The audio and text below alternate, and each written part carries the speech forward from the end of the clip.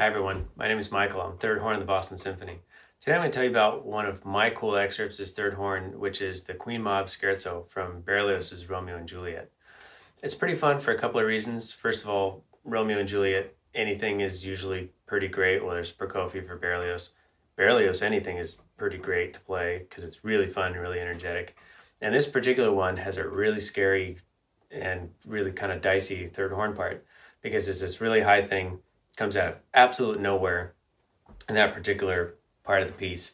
But it's really fun because it's really cute and all the other horn parts do some cool stuff around it and it kind of blips around. So let me play a little bit of it and then we'll talk a little bit about it.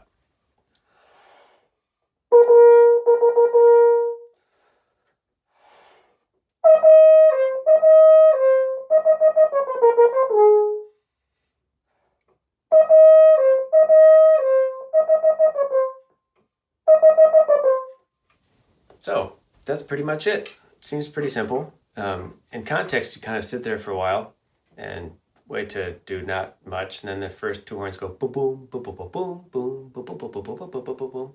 So it's kind of fun. Lots of horn players use a different instrument for this because before this part, the strings are doing some stuff that's really, really, really light, and then the woodwinds do it, and the first two horns do it. So they either use a descant horn or a triple a lot of the time.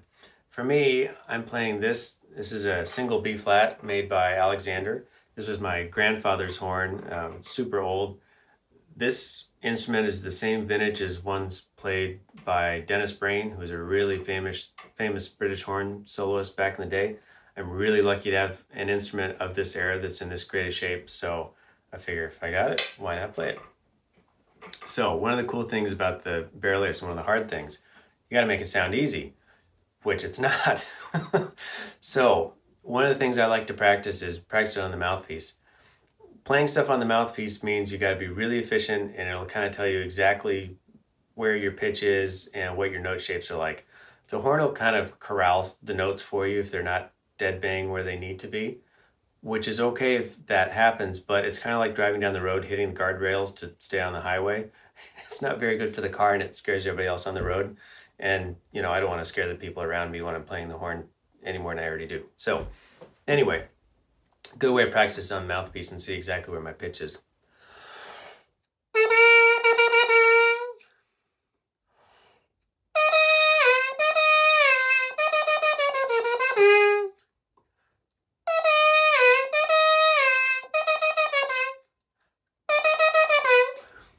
So my pitch isn't terrible, but it's actually not that good either. So some stuff, it's close to a half step off, but happily the horn's fixing it for me. I'd kind of rather play it better and have the horn not have to fix it for me. That way the horn can just ring and I'll sound better.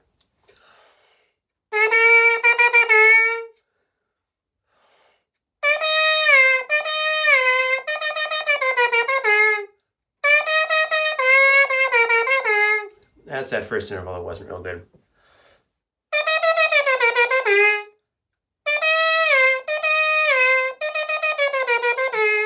That's a little closer.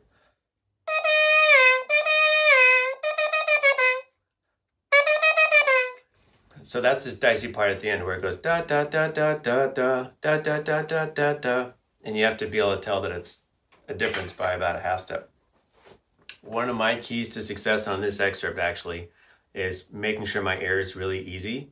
It's one of those things, if you watch a baseball player hit a home run, it's an easy windup, and it's just one of those, you know, like it's absolutely nothing, which is great. And you think, oh, that looks like it's so easy. Obviously it's not, but it's that efficiency of the swing, whether it's golfer, baseball player, you name it. So for us, that same kind of inhale, exhale, if you can have that same kind of just kind of ease, no windup, no tension ideally, tends to make this work a little bit better.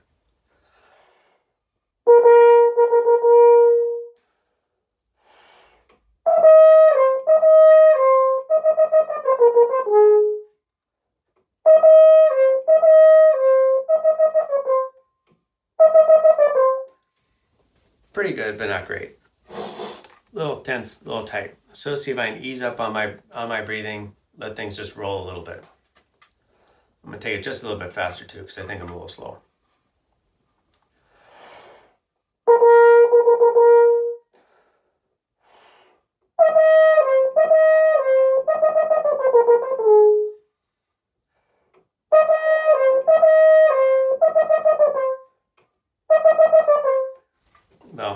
pitch isn't so good anymore.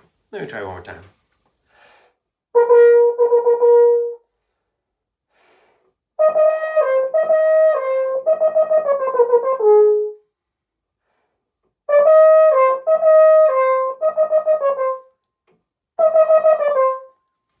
All right, that's a little closer. Not bad for, 9:30 at night on a Saturday. So I hope everybody enjoyed this. I'll look forward to seeing you guys soon.